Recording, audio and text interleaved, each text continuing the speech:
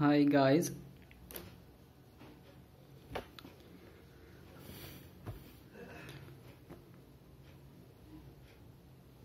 as you can see here, I select a problem, standard problem from synchronous generator. Here problem 1. A synchronous generator has a direct axis synchronous reactance xt of 0.8 per unit and a quadrature axis reactance synchronous reactance xq of 0.5 per unit. The per unit open circuit voltage for full load at a lagging power factor 0.8 is dash,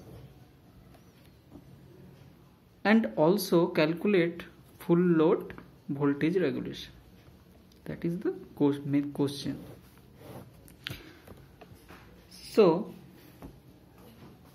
they have given some data which are direct axis reactance, quadrature axis reactance, and they are asking if machine supplying or synchronous generator supplying the load, full load, that is very important, full load at 0.8 lagging power factor, then what will be the no load voltage, or you can say the induced EMF in per unit, and they are asking about the full load voltage regulation. If we can calculate the value of E, which is induced EMF, then we can easily calculate the voltage regulation. Is it fine? So in the previous lecture we have derived some formula. By using these formulas we can solve this problem. So let's solve. So first of all we need to calculate the value of load angle, which is delta. So for the when machine delivering the lagging power factor load, then what is the formula of load angle? Let's see. Tan del is IA xq cos phi by V plus IA xq sin phi. And one thing here is no, they have not given any information about resistance, armature resistance. So by default we have to take the resistance as negligible, or armature resistance is equal to 0. So we know in per unit system we take the terminal voltage as, or Vt, this is terminal voltage Vt, as 1 per unit at an angle 0 degree, and machine is supplying full load, so IA also will be 1 per unit at an angle 0.8 lagging power factor, so at an angle minus 36.86 degree. Is it fine? So tan del will be IA, which is 1 into xq. They have given the value of xq is 0.5 so 0.5, and cos phi, the value of cos phi is 0.8, because alternator is supplying the full load at 0 power factor lagging. Then Vt is 1 plus IaXQ same, so Ia is 1 into 0.5. so sin phi is, when cos phi is 0.8, sin phi is 0.6. If you solve it, then you will get the value of delta is 17.1 degree.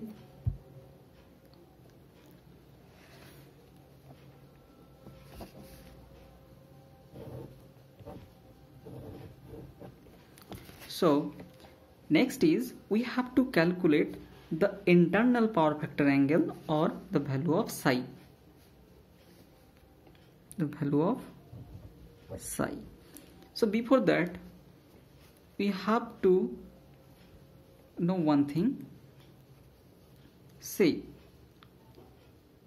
just how to solve easily. So let's see. I'm taking that V is reference, and in case of alternator, E is always leads the voltage, so E will be like that.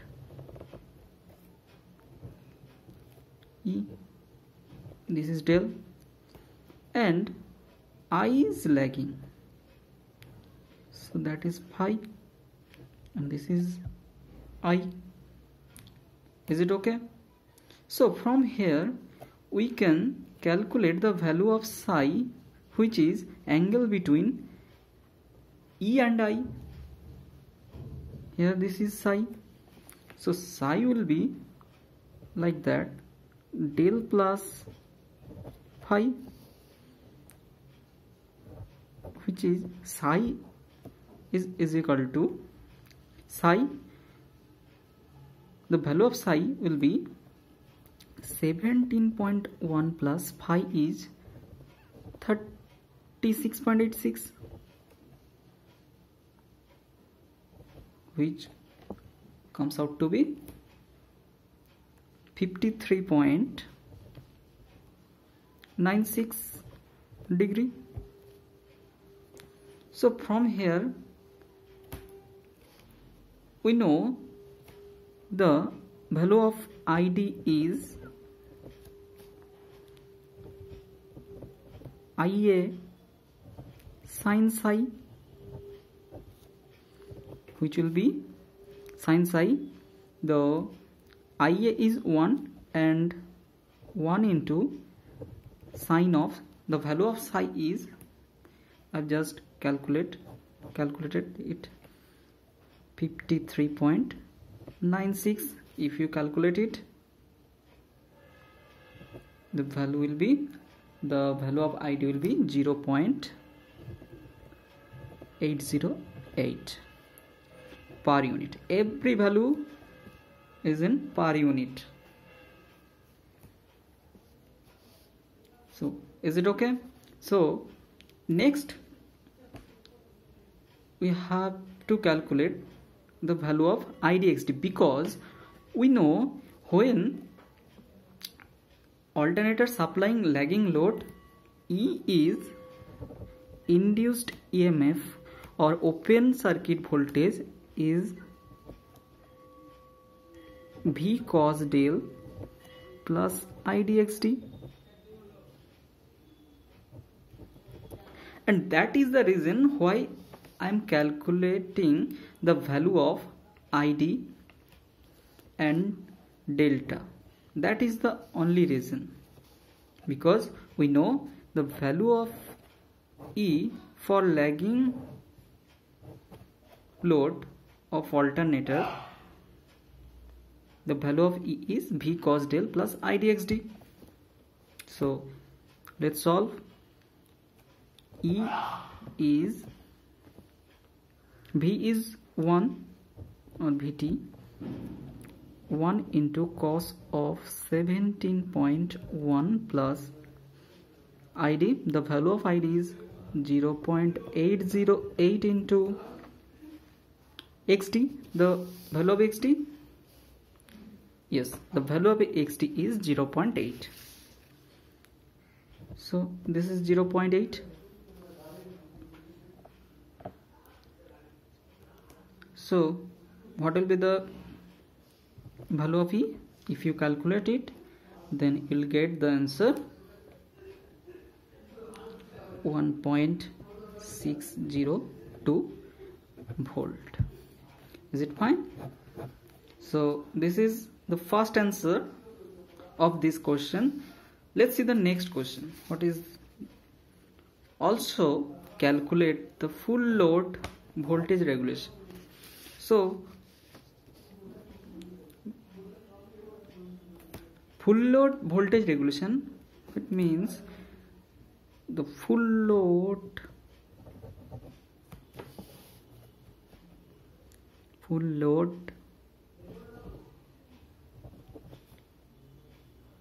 voltage regulation will be just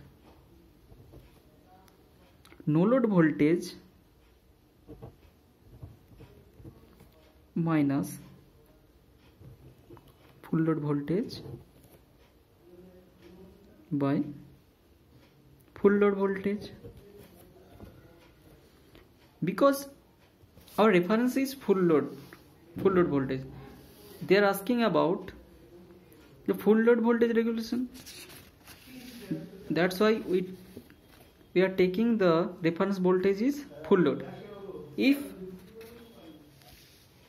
they ask about no load voltage regulation, then we have to take the reference voltage as no load voltage. Okay, so here they are asking about full load voltage, so that's why I take here the full load voltage as reference. So let's see what is the answer. So 1.602 minus full load voltage is terminal voltage minus 1 by full load voltage, which is 1. So if you calculate it, then you will get that 60.2%